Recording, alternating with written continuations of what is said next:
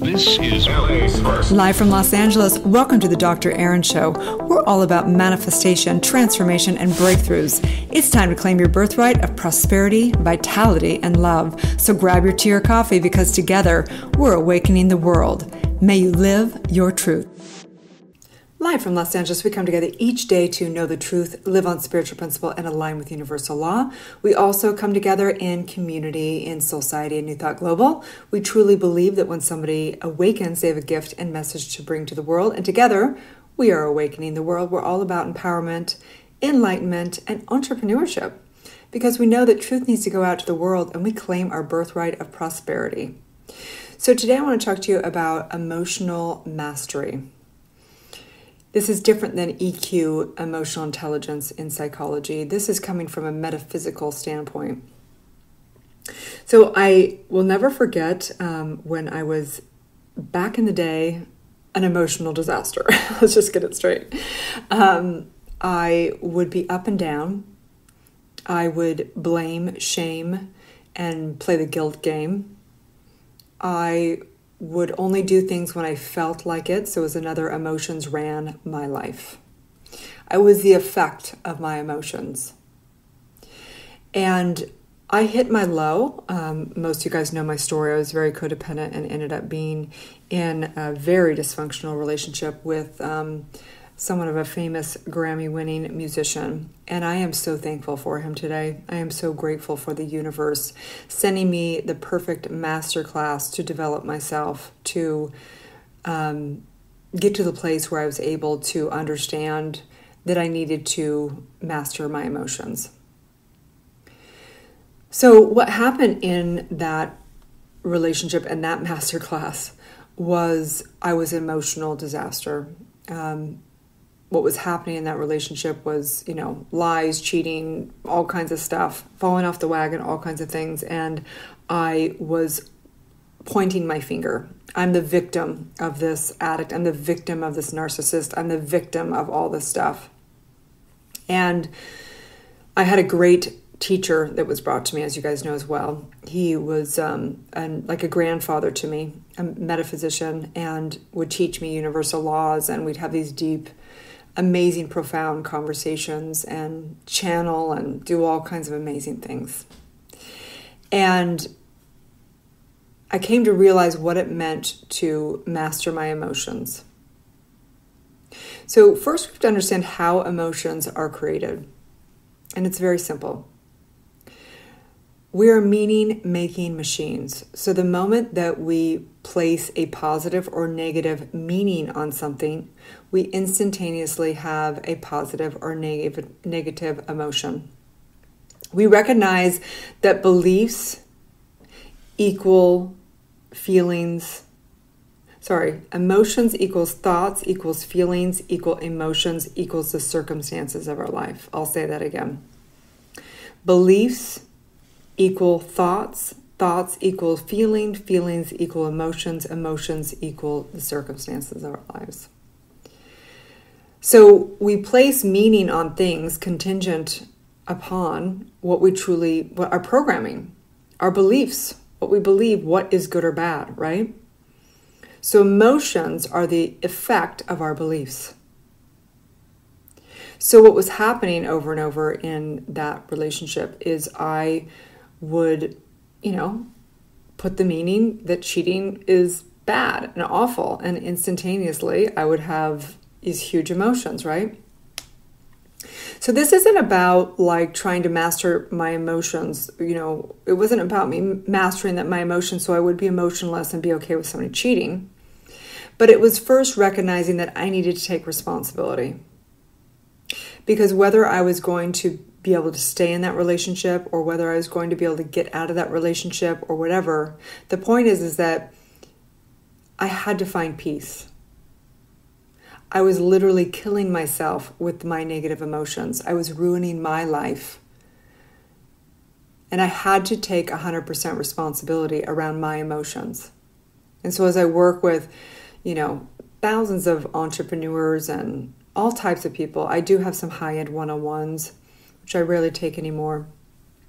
But it is the primary work that we do is to release the limited beliefs, release that trauma, and also take responsibility for their lives, which means they have to really recognize the cause of their emotions. You are not your emotions, you are the creator of your emotions. You can never be the effect of your emotions. You can pretend like you're the effect, pretending to be the victim of the narcissist, pretending to be all these things. But the reality is that you're not just the individual, you are the collective and you are the cosmic. You created the entire universe, and that is the truth. So today, I invite us to take a look at what it means to take responsibility around your emotions. Whether you are having stress because of what's going on in the world, whether you are in a dysfunctional relationship, whether you are frustrated because you can't get your business to launch at the level you want it to get to launch to, or whether you're in apathy and you just really are hopeless and maybe you even have thoughts of, what's the point of life? So I want to first disclose that if you are having really intense emotions, I would advise you to seek professional help, okay? Because sometimes we go so far down the track of creating emotions that they are habits and deeply ingrained through trauma and through all kinds of things. And so this is not about trauma right now. This is about a kind of surface level of emotions and being able to recognize how you are the creator of your emotions, okay? So let's get this straight.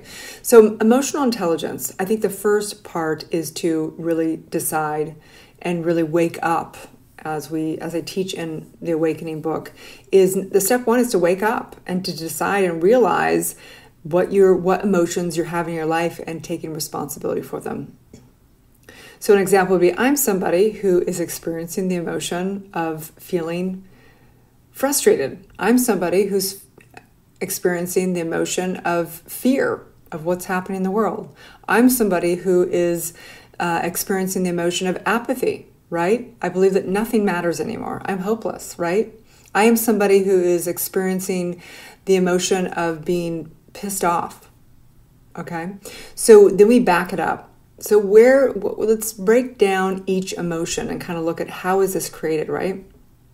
So emotions are the expression of our value system being met or not met, right? And our value system is based off of our beliefs, what we believe in the programming of what's right and wrong and what we value. So emotions are the expressions of our value system being met or not met. So for me in that relationship, my values were not being met. What I thought and what I needed was not being met. So of course I would be emotional, right? We call it living our truth. Are you living your truth or not living your truth? And if you're not living your truth, then you're going to get emotional in a negative way. And if you are living your truth, you're going to get emotional in a beautiful, enjoyable way, right? So emotions are the expressions of our value system being met or not met. Emotions are the effect of us believing that something we value is arriving, departing, or present. You guys get that? So what happens is you put a meaning on what does or does not happen, and then you experience that emotion.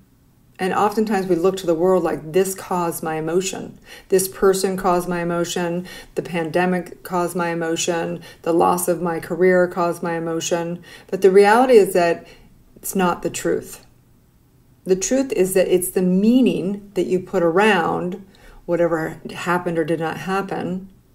And then you are the effect of that emotion. There's people that would lose their job that would be like, oh my gosh, this is so great because I hated that job anyway. And now it's going to demand me to pivot and to innovate and create something new, right? They might have an amazing emotion. Two people could lose their job, and one person could have total devastation, apathy, grief, fear, sadness, all the above. The next person could have that exact same thing and lose their job, and they could be thrilled and excited and motivated and all the above, right? So it really comes down to your value system, your perception, which comes down to your beliefs. Okay? Who do you be and what do you live? What's your identity? Those are your beliefs, okay? So emotions. So let's break this down. So let's take a look at fear. Fear is the emotion. It's the belief, The emotion of fear is the belief that something we value might go away We fear, right? It's like the unknown. Oh my gosh, what's going to happen? Maybe the future is going away for the country. The future of my job might be going away, whatever it is, right? So the emotion of fear is the belief that something we value might go away. Grief, what is grief? The emotion of grief is the belief that something we value is gone. I'm grieving that relationship that went away. I'm grieving my grandmother that passed away. I'm grieving the old days where we could go out and go anywhere without masks on, right? Grieving. Apathy. What is apathy? The emotion of apathy is a belief that nothing is valuable. What does it matter anyway? You kick the can. It doesn't matter anyway. I can't create what I want anyway. So it's just, there's no point. Totally apathetic, right? The emotion of apathy is a belief that nothing is valuable. Frustration. What is frustration? The emotion of frustration is the belief that someone or something is getting in the way of what we value. Oh, I'm so mad right now. This internet thing, I'm trying to get this done and it's so hard, right? That's frustration. The emotion of frustration is the belief that someone or something is getting in the way of what we value. So again, we have to recognize that you're not your emotions, you're the creator of them. Emotions are the effect of the meaning we place on people, places, and things. Emotions are the effect of what we think should or should not happen based on our value system. So I invite you to begin to just become aware, right? So the first step in awakening is waking up. It's becoming aware. It's deciding that you are going to take responsibility for your emotions, okay? Step number 2 is deprogramming. It's reprogramming your subconscious mind, right? So you can take a look at your emotions and say, am I having emotions because I'm actually really not living my truth and my emotions are working for me to propel me and realign me to my truth? Or are these emotions coming from past trauma and limited beliefs that no longer serve me? Okay? So we want to actually reprogram and deprogram from all the limited beliefs and trauma. Okay, that's step number 2. Step number 3 is aligning, right? So again, that's that second part of my emotions are telling me I'm off course for my truth. This jackass is no longer in alignment with me, right? Like I got to get straight and get on my truth and release this emotional masterclass, if you will, okay? And then number 4 is really to practice to affirm every single day and live, in the emotions that you choose to live. Every day, my par, like the bottom line for me and my emotions is peace. That is my must-have of my life. If I can't live in peace, then I don't even understand universal law, because we recognize if we're in grief and fear and frustration and pissed offness and all that, I'm going to inform my subconscious mind and universal mind, and I'm going to get more negativity in my life. It is law. So for me, emotional intelligence is recognizing that I have to be responsible for my emotions. No one else can make me happy, and no one else can make me sad. It's impossible. And in fact, the moment that you assign somebody as your source of joy, your source of happiness, you instantaneously assign them as your source of suffering. You can't have one without the other. And that's why we practice that we do not place our power out into the world or with somebody else. My source of everything is within divine. It's within that one source that lives and breathes as me, my higher self, okay? And when my emotions are based on that, then I get freedom, because I get to generate my emotions. I get to generate my bliss. I get to generate joy. I get to generate creativity. I get to generate fulfillment. I get to generate all those emotions that I do choose to embody, which is ecstasy, pleasure, joy, happiness, love, light, all the above. But guess what? I don't ever want the emotions to go away, the negative ones, because they are actually what tell me when I'm not on course. They tell me when I'm not living my truth. So it's not about getting rid of the negative emotions, it's about using the negative emotions. to align to my value system that matters to me. And until we're able to witness another human being without judgment, we will never be able to see anyone, right? So being able to witness our emotions as well without judgment, but recognizing they're working for us and not against us. This is emotional mastery. This is emotional mastery. So if you're with somebody that is pointing the finger at you, no matter how much you tell them and try and have them see your viewpoint, it's never going to work because they haven't done their inner work. They haven't woke up. And they're going to forever be the effect of whatever's going on, like I was. And I take full responsibility. And so in that, I recognize if you're somebody that is looking to the world and creating yourself the victim, and your emotions are caused by something out in the world, then that means this is your work. It's time to wake up. It's time to take do your emotional work and take responsibility for your emotions. You are responsible for your peace. You're responsible for your happiness. And I remember getting to that place and saying it in that relationship, saying, you are no longer the source. You are no longer my source. And I release you to the universe. And I'm so grateful for all the lessons that you've taught me. And I will forever love you, but I cannot be in a relationship with you at this level. And I started loving myself and taking responsibility for my emotions. And now I no longer am afraid. I'm no longer afraid of what it means to be in a relationship, because I know that if any emotions come up, then it's a classroom to grow still and see what my values are or what still needs to be, released from my soul. So as you go into today, I invite you to take a journal of the emotions that you have, that you're creating, and what meaning you're putting around things, and begin to decide what emotions you're really committed to and what you need to get there, what mindset and skill set, what inner work, what trauma work, what spiritual awakening you need to do in order to align to the emotions that you want to experience in this life. Okay? So emotional mastery, it is incredible journey, incredible classroom, incredible practice. So practice observing your emotions today. Practice observing. I'm somebody who likes it when somebody shows up. I'm somebody who doesn't like it when somebody doesn't communicate. I'm somebody that likes, that gets pissed off and fearful when I watch news. I'm somebody who does better when I meditate and listen to, mantras and so on and so forth. So begin to witness your emotions. Begin to witness them and get clear of how you're creating them and what you can do to create new ones that you want to experience, okay? So remember that you're not your emotions. You are the creator of them. You are not your beliefs. You are the creator of your beliefs. You're a divine spiritual being creating exponentially 24/7. And you can create any life that you want. Have a beautiful day, and may you live your truth. Thank you for tuning in to Soulciété and Dr. Erin podcast.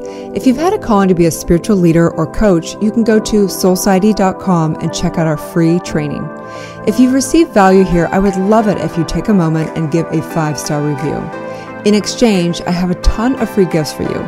Grab your free awakening book, 40 guided meditations, and digital manifesting masterclass.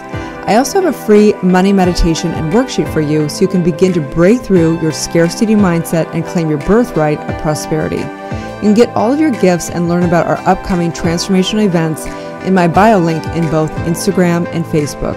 That's under drerin.tv, which is DRERIN.tv. Also, I'd love to invite you into our free private community on Facebook under groups called Soulciété.